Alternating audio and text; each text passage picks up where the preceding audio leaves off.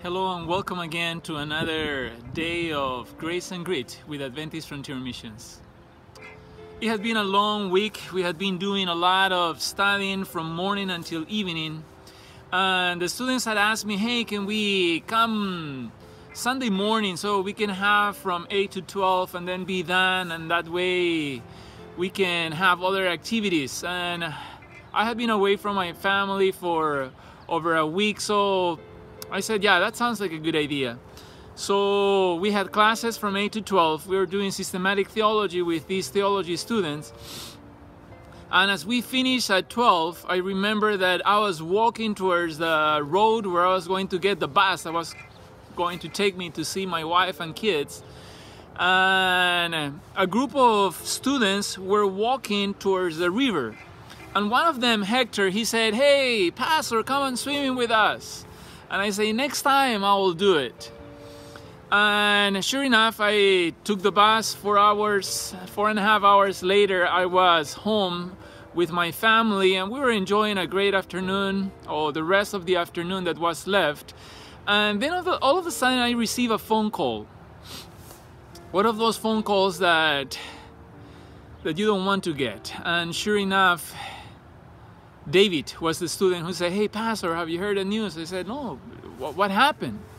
So he said, we went swimming in the river, and while we were there, Hector jumped into the river, and it seemed as if he was drowning.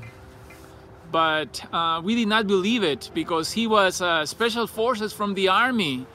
And by the time we realized that it was for real, we tried, Pastor, but there was nothing that we could do. And he's not with us anymore. He's resting. And I remember that when I heard that, I could not believe it.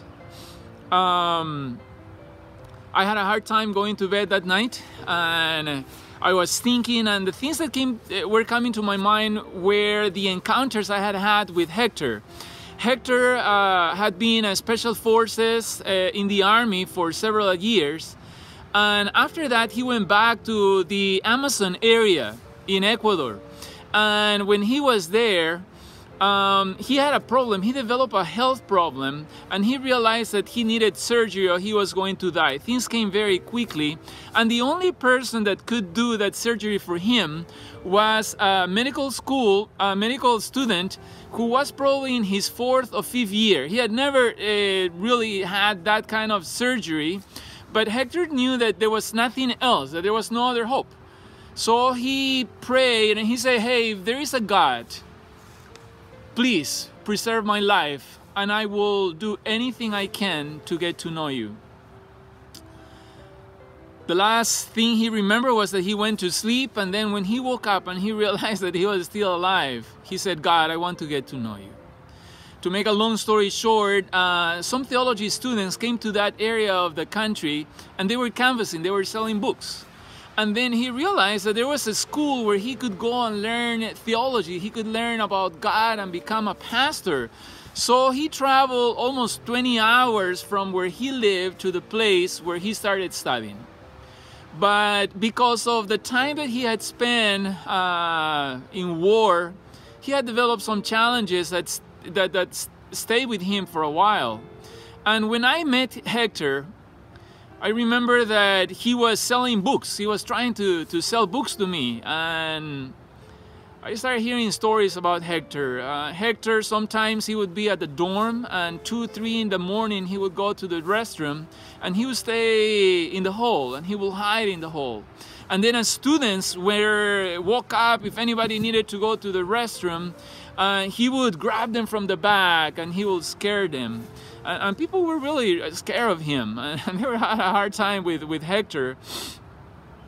But something that they started noticing is that every day, as evening came, the light in Hector's room would stay on for a long time.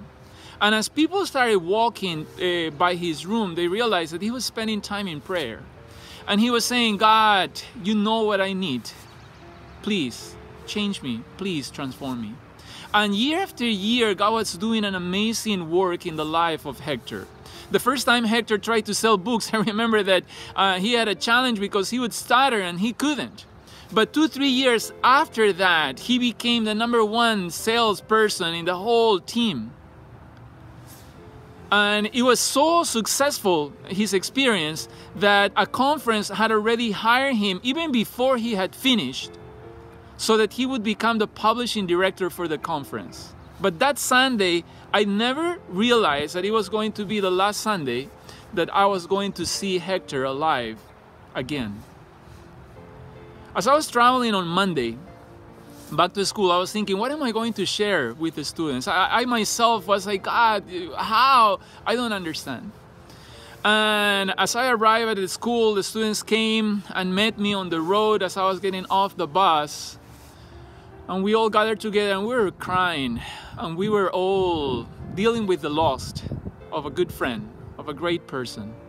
And then I was trying to see, God, what are you going to do out of this? We got together, all of us, we were embracing. And I remember saying, so what are we going to learn from this experience? God, please come and minister to us. And I'll never forget that many of the students started apologizing to each other. And they started saying things that we were not aware that existed. And they say, hey, you know, I want to ask forgiveness. I have carried this resentment in my heart for a long time. I want to apologize to you. I remember that a student came to me. He said, you know, Pastor, since the time you came to this school, I did not like you. And I still don't like you. And I remember that we gave a big hug. And at the end of many tears, I remember that the students promised, hey, we are going to live our lives to make a difference in this world, not only for ourselves and for what is calling us, but for the life of our friend, Hector. I was calculating about 13, 14 years has been since that happened. And today, many of those pastors are leaders in different places in South America.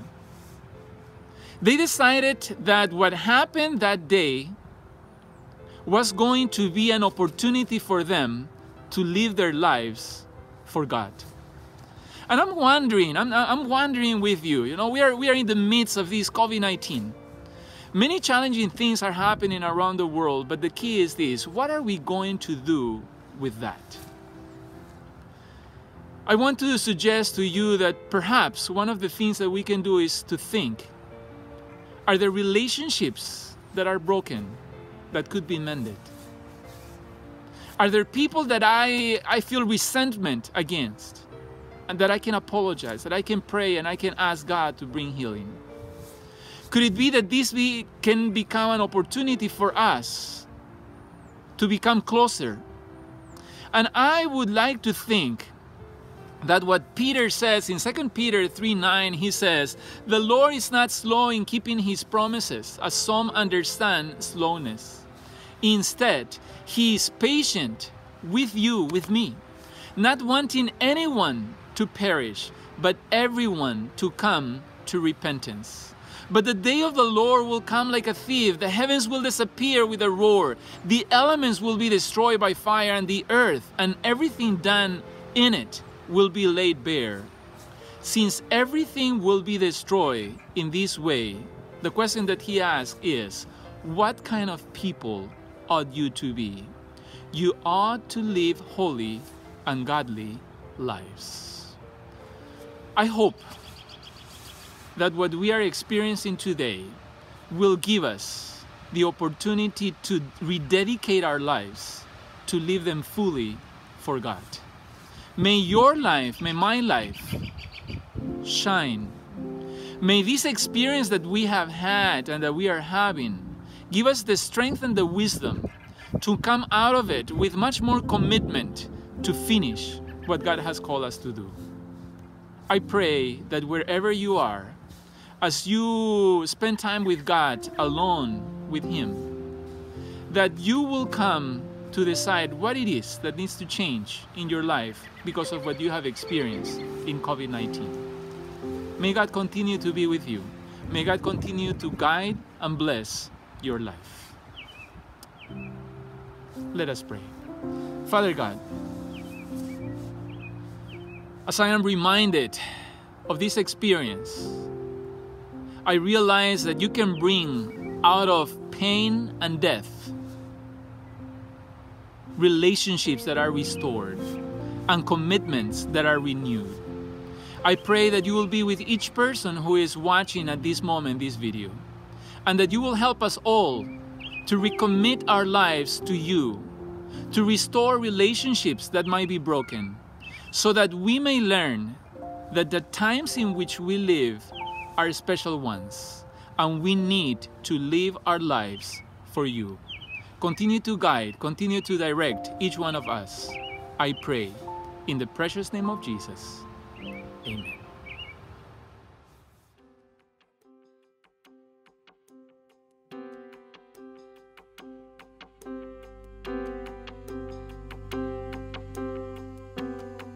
Somewhere on this earth, in the heart of a foreign land, a family with a passion is living their mission plan, bringing God's truth to a hungry, thirsty tribe, knowing well their lives are always on the line. Missionaries need missionaries too. They need the prayers of loved ones. They need love from me and you. And when they just like Christ make the ultimate sacrifice, someday in heaven they'll thank you, 'cause you're a missionary too.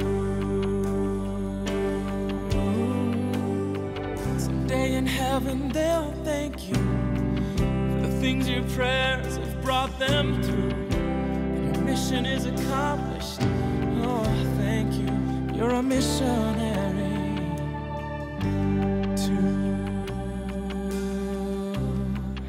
You're a missionary too. You're a missionary.